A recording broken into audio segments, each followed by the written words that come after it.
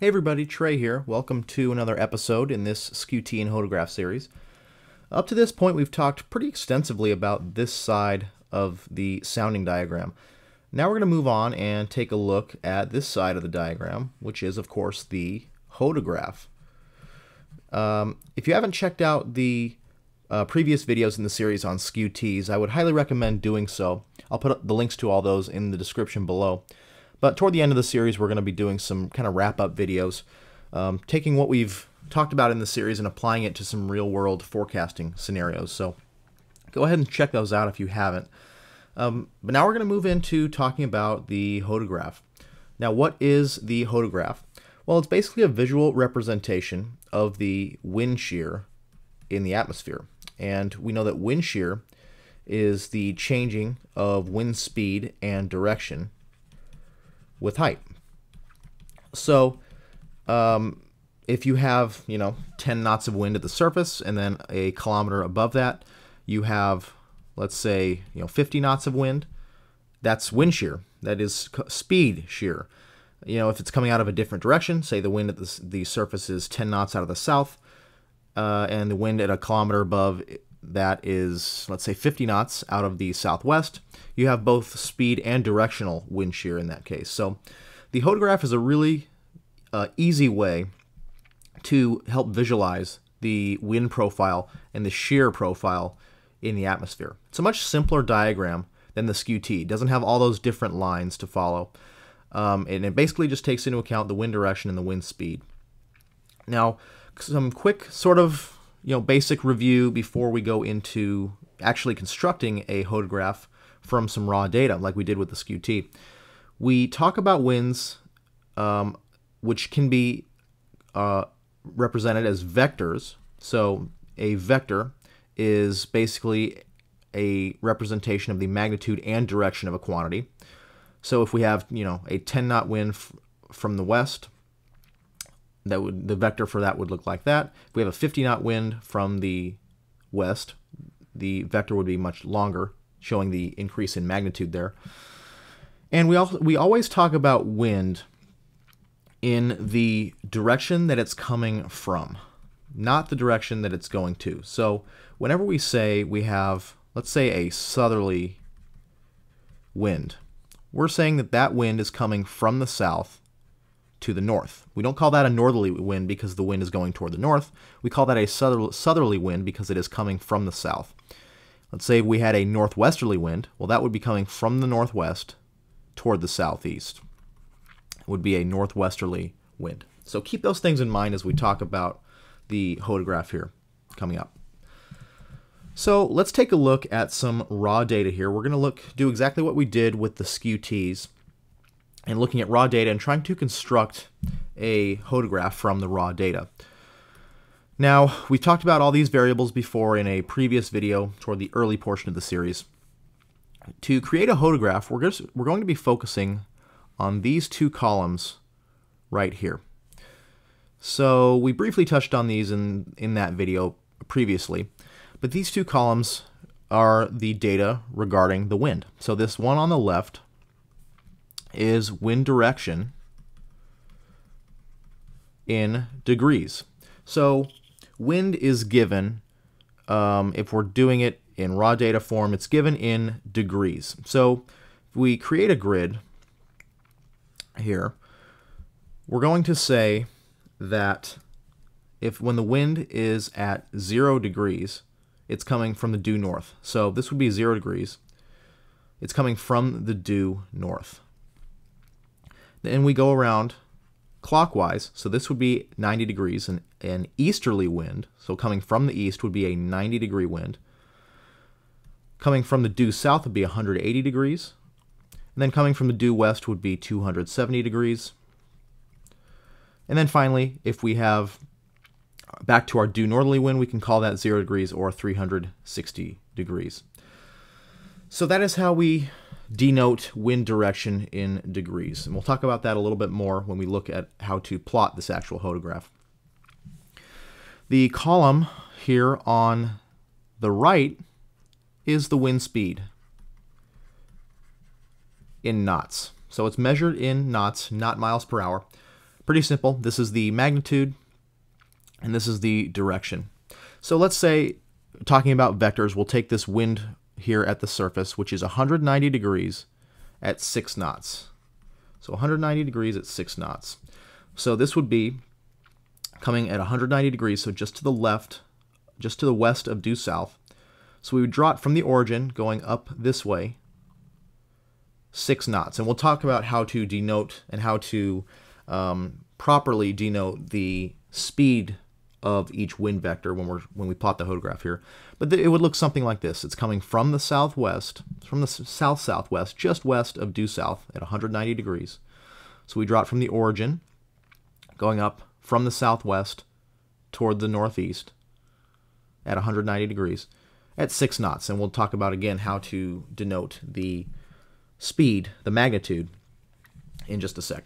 So we're going to focus on these two columns here, wind direction and wind speed. Of course, we're going to keep the pressure level in mind as we go through this exercise. So let's go ahead and plot a sounding, or plot this hodograph here. So this is going to be a different hodograph than from this raw data, different raw data than what we did in, I believe, video 2 when we constructed the Skew-T from that raw data. This is a different set of raw data.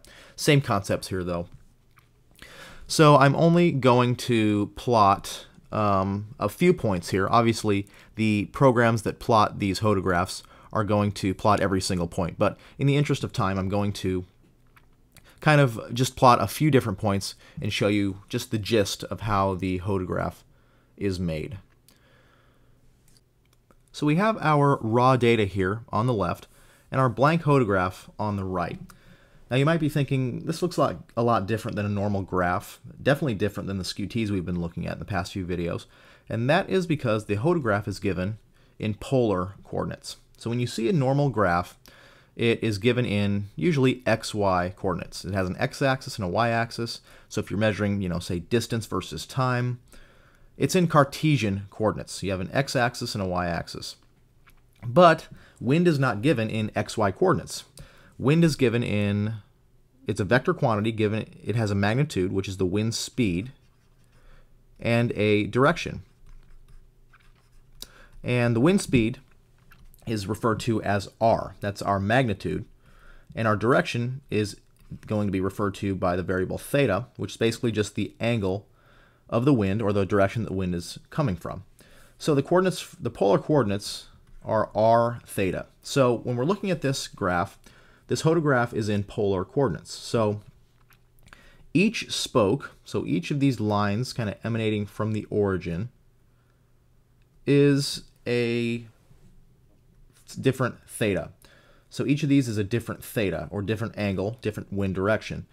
So it starts at the top at 0 degrees, 90, 180, 270, back to 0 or 360. And each of these rings here is representative of our r coordinate, or our wind speed. Now when you're making your own hodograph, you can kind of pick your interval here between the rings. I like to do 10. For this example, I'm going to do 10. So each ring increases by 10. So 10 knots, 20 knots, 30 knots, 40 knots, and so on. And then you get an interval of about 10 degrees between each spoke here, or each theta. So that is how you plot that is the basis for the hodograph diagram.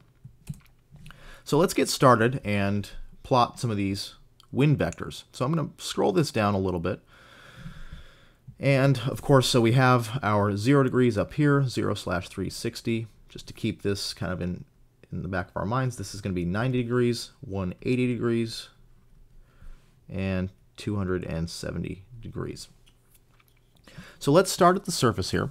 So our surface here would be at 983 millibars, about 173 meters off the ground. So we start with our speed. It's going to be 6 knots at 190 degrees. So our first point here is 6 knots at 190 degrees. So we're going to find 190 degrees. So of course due southerly is going to be 180. So this spoke here would be 190. So we start at the origin and we follow that upward 6 knots. So of course we know that this first ring is 10 knots. So we're going to go up just over halfway from the origin, between the origin and this first ring, kind of on that 190-degree line, and we're going to plot our wind vector. So I'm going to do different colors here, kind of alternate, so we know what we're talking about. So I'm not going to do every single point here. Of course, the sounding programs that plot the soundings from the raw data are going to plot every single point in the atmosphere. I'm just going to do a few different points here to kind of get you the gist of how to do this. So let's do this one here at 935 millibars, about 600 meters off the ground. Wind direction is 195 degrees, 35 knots. So again, we find 195 degrees. It's going to be between this spoke and this spoke here. So about right in there. And we're going to go up 35 knots. So this one would be 10, 20, 30, 35. So there's our endpoint for our vector, and we just simply draw our vector. Now, in a general, sense, when you are making the hodographs, you would be using a protractor, using a straight edge, so that you get the most accurate hodograph possible. Here, I'm just going to kind of freehand it, but you kind of get the idea. So let's go to 873 millibars here, which is just over a kilometer above ground level. So this wind vector here, speed 44 knots, 210 degrees. So we find 210 degrees. This is 190, 200, 210. So 210 at 44 knots. So we go up along this spoke here, 10, 20, 30, 40, 44. So our endpoint of our vector is going to be there. And then we just draw the vector from the origin back. So let's do the next one in green here. Let's do this one here at about 811 millibars. So 49 knots, 225 degrees. So 225. Again, this is 190, 200, 210, 220, 230. So right in between there, right in between those two. And then we go out what is going to be 49 knots. So 10, 20, 30, 40, 50. So just short of the 50 line there. And we draw our vector from the origin back. So I'll do another one in green here. Let's do 751 here. 230 degrees, 54 knots. So we find 230. So this was 225, so this one would be 230. 10, 20, 30, 40, 50, 60, so kind of right in the middle there.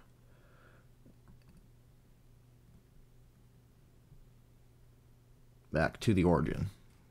I'm going to change colors here back to blue. Let's go 700 millibars here. 225 degrees at 63 knots. So we've already found the 225 degree one here, but now it's 63 knots. So 10, 20, 30, 40, 50, 60, 63 would be somewhere in there. You draw from the origin along that 225 degree. Let's do a couple more here. I'm just going to skip a few in the interest of time and space here on this diagram. So 500 millibars would be 230 degrees at 80 knots. So we've already found 230 here. So again, we're going to go 10, 20, 30, 40, 50, 60, 70, 80. So very strong winds here at 500 millibars. We draw our vector once again. And then let's do one more here. Let's go to 400, 240 degrees, 84 knots. So this is 230, 240 would be over here.